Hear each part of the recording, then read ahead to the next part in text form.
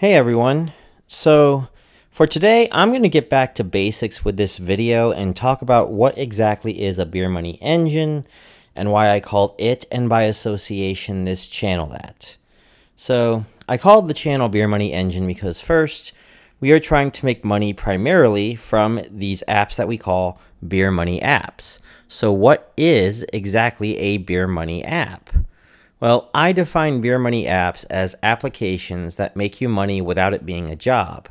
Examples of these types of apps include, but are not limited to, survey and study apps like Amazon MTurk, OnePulse, Prolific, Survey Savvy that offer money to do surveys and studies for academics and marketers or particular tasks of some sort. Amazon MTurk has a lot of particular tasks as well.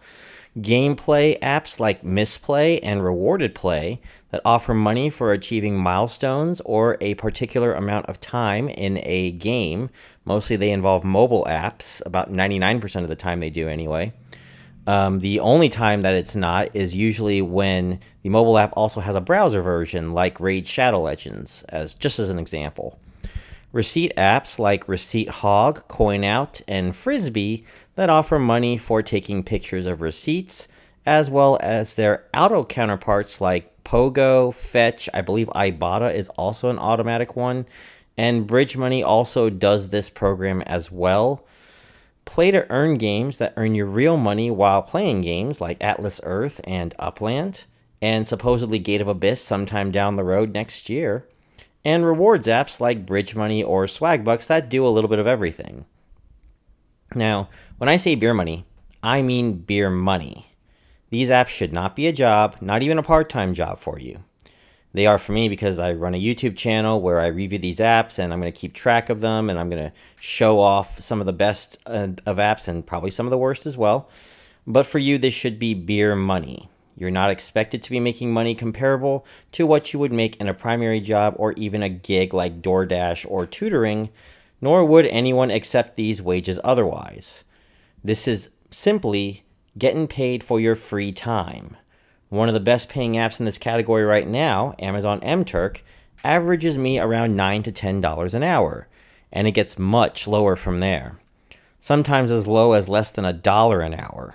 Sometimes even less than that. I mean, I just had this one app, Crypto Scoop, where I went about 5 hours and I got a nickel. So that's like, what, a penny an hour?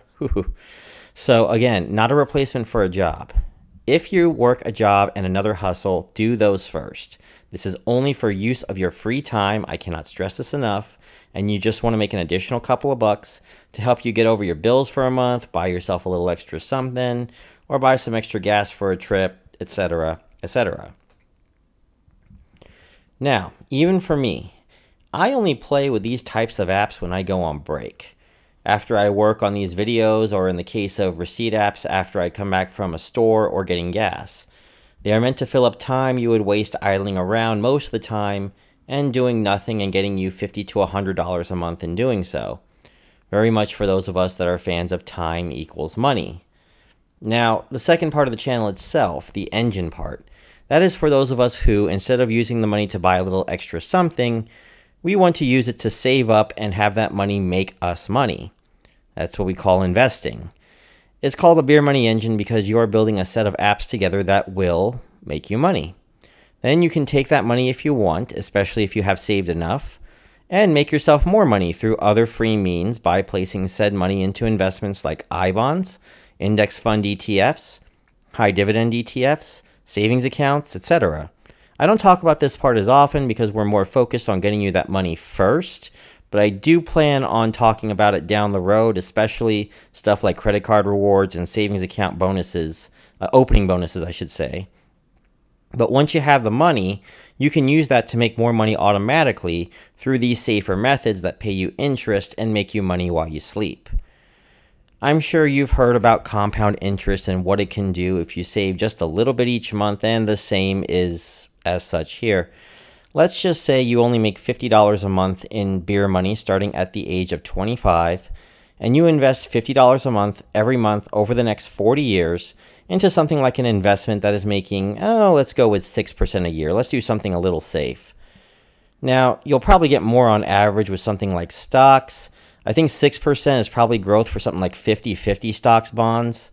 There are many times too that even I bonds, depending on when you buy them, will yield out 6% for you. So 6% is a good enough average. By the time you are 65, that beer money engine of yours will end up making $99,574.54. For those of you in your 20s, having an extra $100,000 in retirement doesn't really sound like a terrible idea, does it? Now, obviously, there is no way I, at the age of 37, am going to ever get to this point with this channel, but I also will be trying to make a lot more in my upcoming experiment, and it's going to be over a few years period, just to give you an idea of sorts. Not to mention, if you have this much as 65, what you'll probably be wondering is how much beer money you would have after 40 years and given 6%. That next month, you would be making $497.87 for doing absolutely nothing. And here's the math to check that out. No surveys, no videos, no playing games, nothing. And again, these are with relatively safe investments, not crypto, not high-risk stocks or margin accounts, none of that. Just like either a 50/50 stocks bonds portfolio or I think like I bonds on a good day. Matter of fact, let's do just the S&P 500 index fund.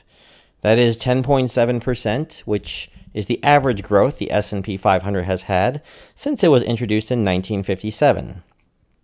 I'm assuming this also counts reinvesting the dividends, so we're just going to assume that we got an app that will also do that for us. That number is now $391,867.44, and the amount you make next month, if we just kind of put that together here, is $3,494.15. Now, in the year 2064, that might not quite be enough to cover monthly retirement expenses, but that would take care of a very nice chunk of it. And yeah, it's not going to solve the issue with the struggle with financial independence that you hear about on other finance YouTube channels, but $391,000 will definitely help. Certain apps will kind of help you prepare for that, and this is why you see apps like Atlas Earth a lot on this channel. I see Atlas Earth as sort of the perfect example of testing your patience in apps like these and wanting to watch your money grow without giving into lifestyle creep. Not inflation creep, lifestyle creep, there is a difference. When you start in this game, your first parcel will make you at best about $0.10 a month if you boost. However, over the next several months, you do the free ads. You travel to get your diamonds and spin the wheel. You reinvest any whole dollars you make, and eventually, 4 to 5 months later, you're making a full $20+ a month on the app, which puts you at the level of some of the best rewards apps out there. Not bad, eh? Now, for all of these apps, it does not come without a price. What price are we talking about here?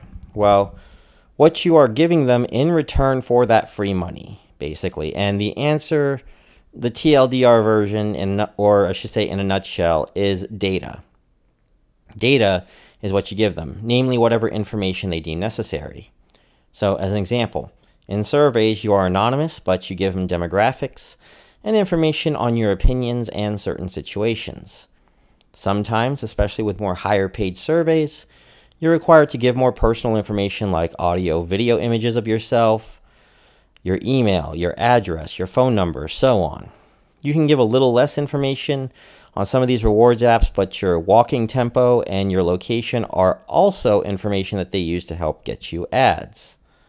You give a little less information on some of those walking apps or some of the other stuff like Coin or Nadix, but your walking tempo and your location are also information that they can use to help get you ads. And basically it comes down to that, research or ads being the main two reasons why they get the information from you. Now, I know for some of you that feels like there might be some privacy issues involved, but you got to remember that if you use almost just about any big app and you don't have privacy settings set up properly, you're giving away your data anyway for free. So why not at least get paid for it is what I believe, especially since most of the data is anonymous. Now granted, this isn't for everyone, so for those of you that don't want even anonymous-ish information about you, I get it.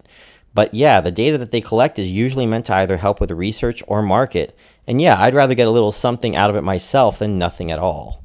Finally, There are two more things you can add to your beer money engine as well that would require some mental math. We've already talked about dividends and interest rates, but also rebates and coupons. It's not really that much different from the magic receipts you see from something like Swag Bucks or Inbox Dollars. As an example, I buy the VitaFusion 2000 IU Vitamin D3 gummies every couple of months, and at Walmart I saw a coupon for $1 off at the register. I bought 2 as well for a Swag Bucks deal, but I already count that 500 Swag Bucks I made toward the beer money engine, so how about I add on the $1 coupon as well? Well, I should say the $2, the 2 $1 coupons. You could add that if you want. I personally don't, and I especially wouldn't add it on if I don't finish it up, basically, my vitamins, though I do plan on finishing it up.